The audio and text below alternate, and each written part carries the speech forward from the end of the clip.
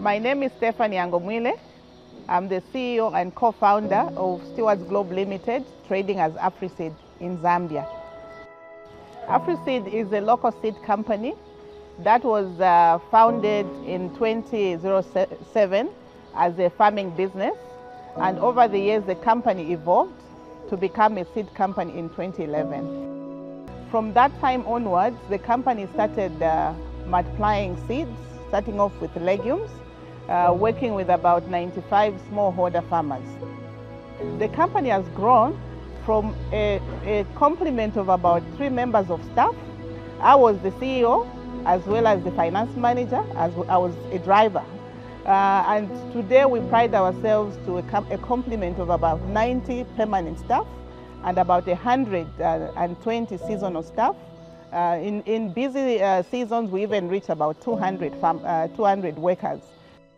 When I came in as a seed company in 2011, farmers were getting as little as 500 kgs per hectare in maize. But with the increase in adoption of hybrid maize, farmers have been able to increase even up to 2 tons, which is very commendable for the partnership we have with CG centers in taking new varieties to the farmers' field. I'm a farmer. I depend on farming. When we just started farming, we used to plant local maize, and the yields were not very good. We used to have very, very low yields. So we started planting other varieties, which were hybrids. But we also found that our yields were not very, very good. Then we got introduced to Afriseed. When we got introduced to Afriseed, we have been planting Afriseed for the last 5 years. Our yields have been very, very good. We set ourselves to solve the issue of farm productivity. We've been able to increase farm productivity. Apart from receiving parent seed, we've also received training. Some of our technical staff have been to Zimbabwe to be trained in various technical knowledge. Other support that we've been able to receive from CIMMYT is also demand creation. As a local seed company, you are competing with a lot of multinationals and you have a small budget. So CIMMYT has been able to come into the fore to help the company increase demand for our hybrid maize.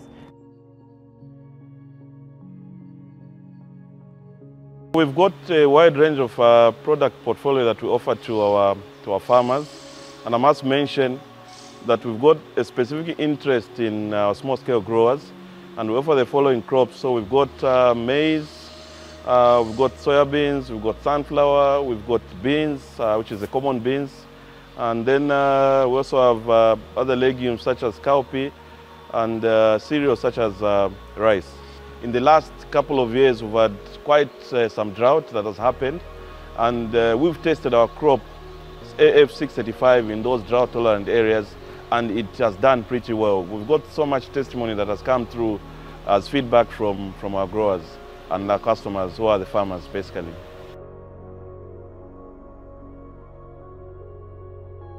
Over the years, the company has added other products such as sorghums and other small grains. This is because the company wanted to respond to a market opportunity that was happening in Zambia as well as in the region. CIMMYT has helped us join the International Maize Consortium through our membership program. They introduced us to the membership program, which we joined 2 years ago, with the objective for us of ensuring that we increase our genetic pool, because this hybrid market is very competitive. So we need to be ahead of the market and introduce products that are environmentally adaptable as well as beneficial to our farming communities. The business model is centered around smallholder farmers on the supply chain as well as the market. On the supply chain side, the company works with about 1,300 smallholder farmers who are multiplying legumes and some commercial farmers who are multiplying hybrid maize. People think we have got medicines that we use, the charms. But we have told them to say it's nothing to do with the charms. It's about Afriseed.